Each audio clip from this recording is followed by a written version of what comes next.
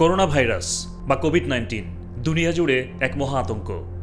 অজানা এক ভয় সবার মাঝে। টালমাটাল ছোট বড় রাষ্ট্র, ধনী গরিব। শত বছরের ইতিহাসে সবচেয়ে বড় আর্থিক সামাজিক দুর্যোগের মুখোমুখি বিশ্ব মানবতা। কঠিন এই বাস্তবতায় ঘর সংসারেও সৃষ্টি হচ্ছে সংকট। মানুষজন ভুগছেন মানসিক সমস্যায়।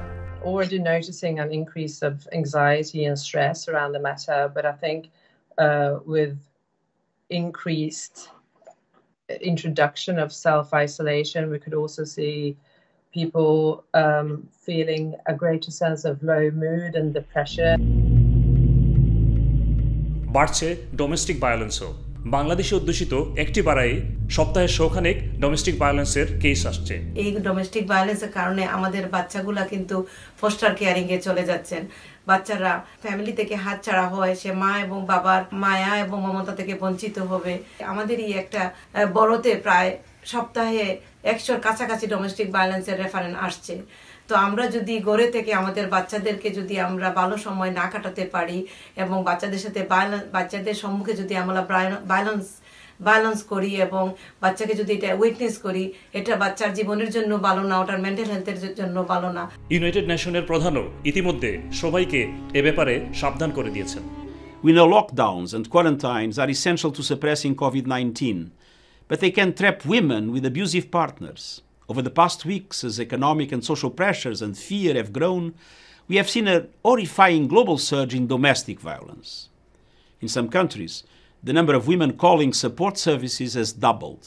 বাচ্চাদের কোয়ালিটি টাইম দেয়া, নতুন করে পারিবারিক রুটিন সাজানোর উপর গুরুত্ব আরোপ করলেন এই head teacher. So I think for parents it is really important to divide the day into different parts.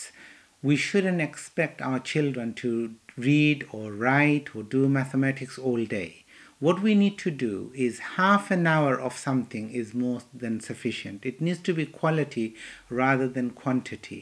And in that we also need to fit in relaxation, we need to fit in some exercise, and we need to fit in some rest. Do some artwork, do some creative thinking, do some model making, maybe half an hour writing about what's happening. Children can keep a diary of what's happening every day so that when they grow up, they can see what happened, because some of these things they will be telling their own children. একই বাস্তবতায় mental health ইস্যুও সৃষ্টি হচ্ছে সবখানে। মানসিক স্বাস্থ্যের জন্য সবার আগে দরকার শারীরিক সুস্থতা। এই হচ্ছে প্রথম পরামর্শ। Drink lots of water, stay hydrated, that's easy. Eat healthy. Our diets include a lot of fried food and a lot of oil in our foods. Just make sure that you're getting a good balance of fruit and vegetables so that you're improving and helping your immune system. And then exercise. Just participate in something that allows you to raise your heart rate once every single day. Telephone বা নানা মিডিয়ার মাধ্যমে মানুষে যোগাযোগ রাখাও এই সময়ে জরুরি।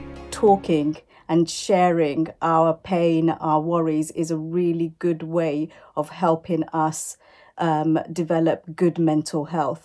As they say, a problem shared is a problem halved. একটি শান্তিময় ভালো ঘুম দরকার সর্বাগ্রে।